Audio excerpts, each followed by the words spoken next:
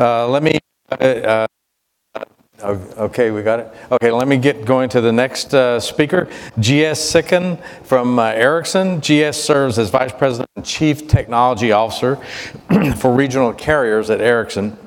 In his role, he's responsible for helping customers develop strategic plans to evolve their networks. So you can imagine he's got a lot to say about the evolution of 5G technology and how carriers will do this 4G, 5G coexistence. And joining him was Mr. Mike Dano, who is Light Reading's Editorial Director of 5G and Mobile Strategies. And he has covered the wireless industry as a journalist for almost 2 decades. He's not a stranger here, and we welcome him back. We are delighted that he is here to share his thoughts and guide us in these next 2 speakers. And now I'll turn it all over to GS and Mike for the discussion on maximizing 4G, 5G coexistence. Mike, GC? Thank you. Thank you. Appreciate it. After you. I'm supposed to sit out there? Yeah. There you go. Okay. Sounds good. Well, following an FCC commissioner is not too shabby. Yeah. Is it on? Can you hear me all right? Is this on? Can you hear me? No. On the back? No, I think you need to turn it on. It has a light. It says on. I'll yell really loud. And if everyone's super quiet, then, oh, that sounds... Yeah. All right, so we'll get started. I was going to say, following an FCC commissioner is pretty awesome. That's a little step down for me, but having to deal with me. Oh, is it... Can you hear me now? Does it sound all right? Still not? All right. How's yours? Mine is working fine. There you go.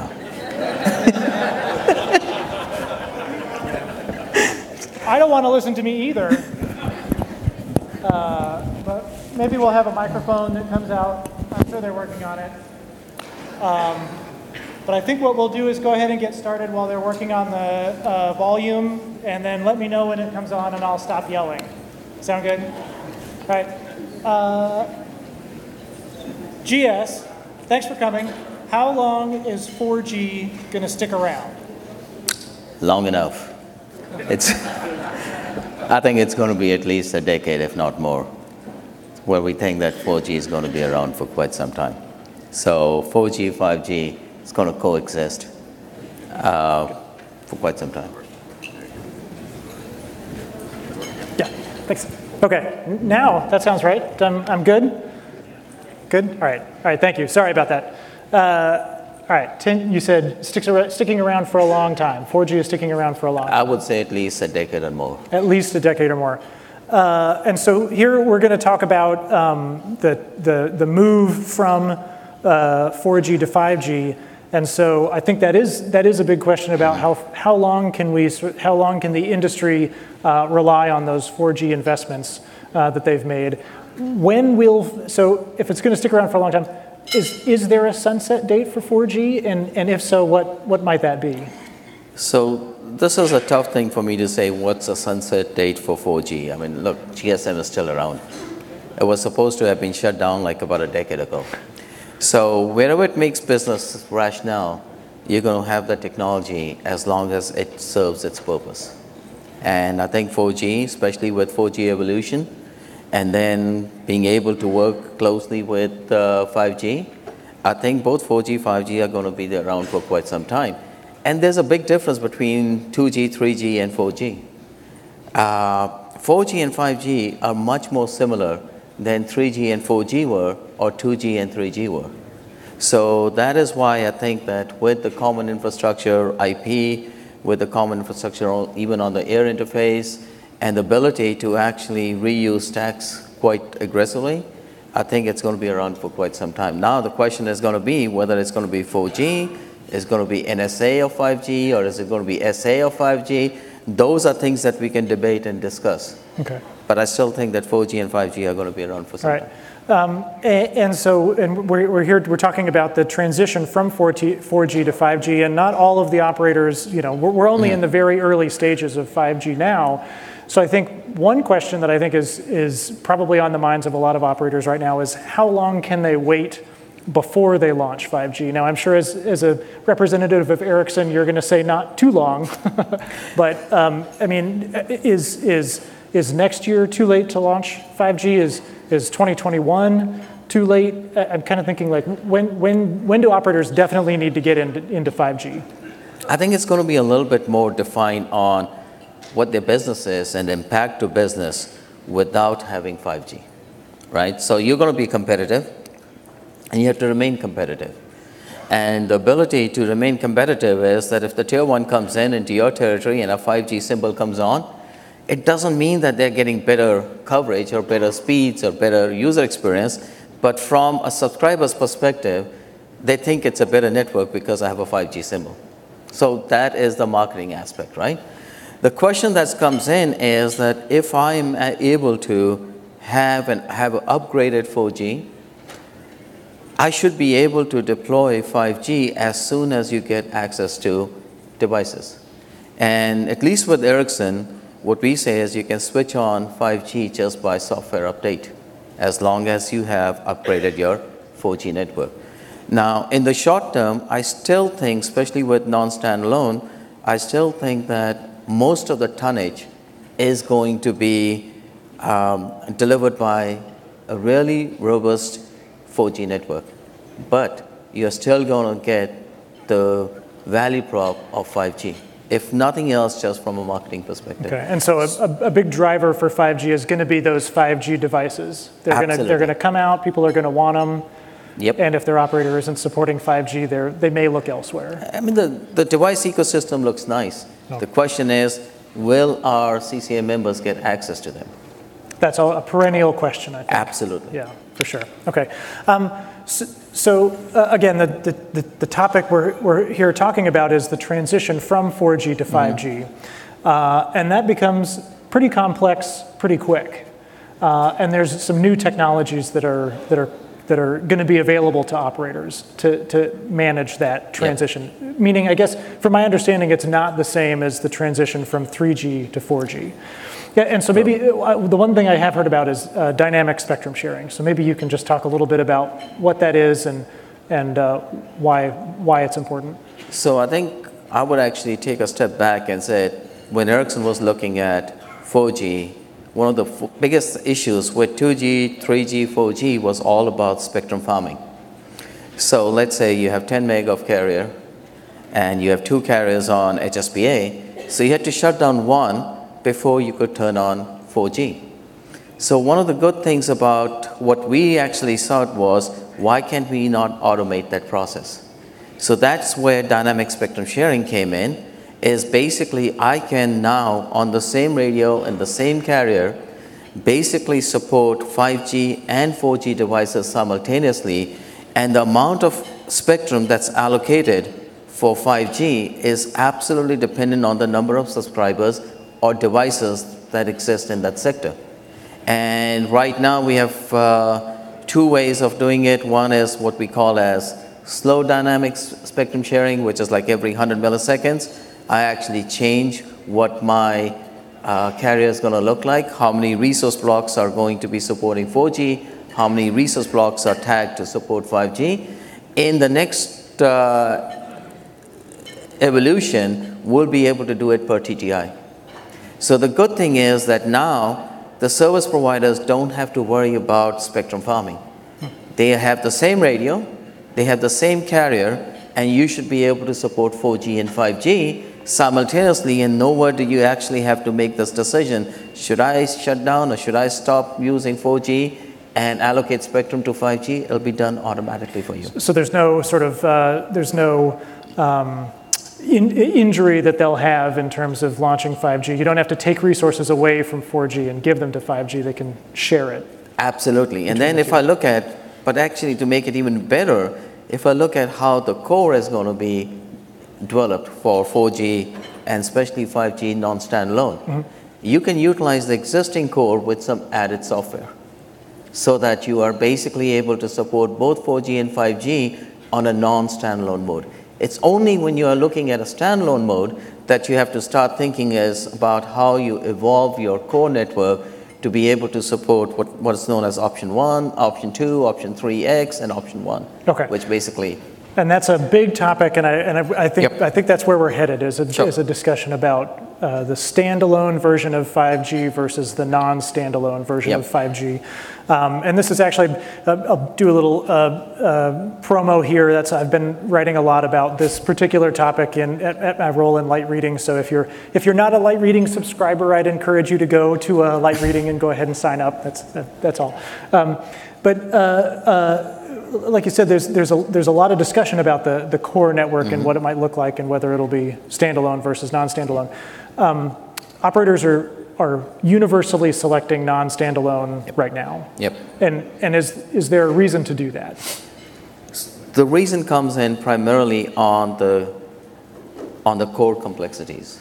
So one of the things that's required with non-standalone is that you can leverage your existing core because all control signaling comes back to the 4G side, right? And it's the user traffic, which is basically the traffic that you really have to figure out as to the scale of the traffic, is going from the G node B onto the additional aspect, and we call it as 5G EPC. Okay. So that is why non-standalone was basically preferred right now, plus some other device complexities. Standalone it's not even ready yet in terms of standards. The standards actually we have a version that is ready that we can launch.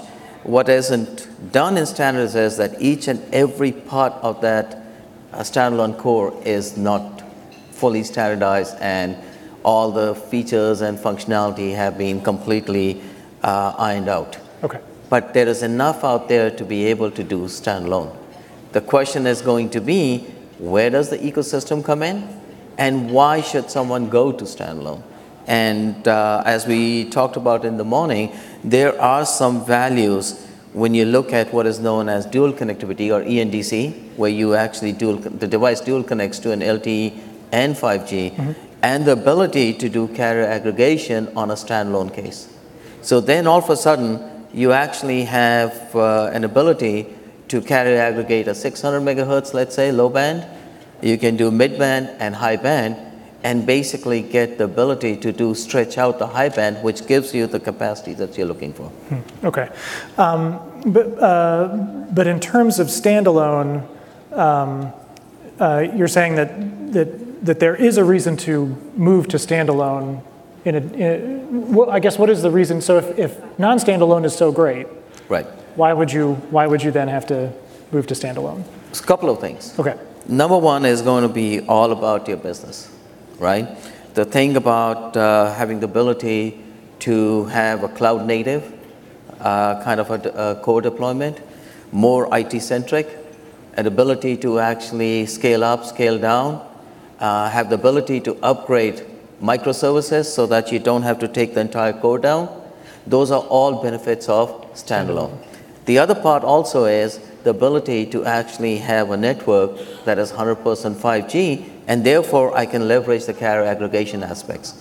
Not saying it's not going to be 100% possible on the non-standalone, but it is built into standalone mode. Okay. So that's basically there the network. There are some reasons, and from a cost perspective, what I'm hearing too is that so you have your 4G, you've got your non-standalone 5G, and you have standalone 5G. Yep. Now, is that going to be really expensive to operate what are essentially what potentially are three different systems? So actually, I think what I would say is 4G and non-standalone 5G is basically the same. Okay. From a core Think perspective. of it as the same. Think about it the same. It's just a couple of different additional software patches that come in to actually add and make a 4G EPC become a 5G EPC. Plus capable antennas. I mean, there's that cost as well.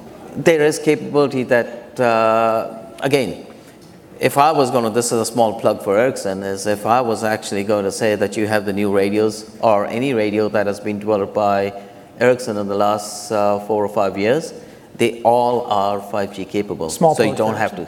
Okay. Now, you do have to pay something to do upgrades and all that stuff to make sure. That's the point that I was trying to make, is that don't forget your LTE network or your 4G network. Make sure that you keep on evolving that, because that's going to help you so that you don't have to deploy new radios unless you're deploying things like millimeter wave and all, which are uniquely 5G. and there's no 4G on it. Okay. And again, I want to go back to the idea of sunsetting. So we've talked about the dynamic spectrum sharing technology that you sort of lets you ease into 5G as customers are added to that network. I mean, what does all this mean for 3G and 2G and 4G? I mean, is there a time when operators can begin budgeting for a 5G only network, and would they see a reduction in cost as a result? How should they think about that? Or are they really going to have to manage a 4G network in perpetuity and a 5G network in perpetuity? I think as far as 4G and 5G are concerned, at least the way we see it, it is just the difference on the air interface, but as far as your eNode Bs are concerned, your gNode Bs are concerned, it should leverage the same hardware. It's different software stack that's on it. So from a network perspective, from a deployment perspective, you don't have what we used to have before, is you have a 3G site, and right next to it, you're sitting as a 4G site. So the 4G, 5G site, especially if you leverage dynamic spectrum sharing, is the same site. It's only on the air interface that I'm actually differentiating whether it's a 4G resource block or it's a 5G resource block. So from that perspective, it's going to converge very effectively. The question is going to be is how long is 3G going to be lasting? That's a great question. I think a lot of the technology or the industry pundits basically said that GSM was going to be dead 10 years ago. My point has always been, if it makes business rationale, then it's going to be around. If it doesn't make business rationale, then it's going to go down faster than slower. The other aspect is the growth of 4G, and especially the growth in 5G that we are seeing. It's even faster than 4G growth. So then the question comes back is, what is the economical model to actually justify 3G, 4G, and 5G? It might be, the answers might be different for different service providers. The question that comes back is the ecosystem going to be there to basically go and support 3G, 4G, 5G, and maybe 2G? That's a lot of Gs. That's a lot of Gs. That's a lot of Gs. Well, and now people are starting talking about 6G. We'll save that for next year. Yeah. That's great. I think we've run out of time. Please join me in thanking our excellent speaker today. Thank you.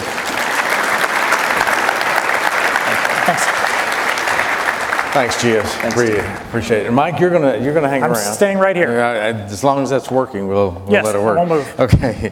Appreciate the insights and the ideas. Next, Mike will be joined by Josh Wigington, who is Vice President of Product Management of Interop Technologies. Josh leads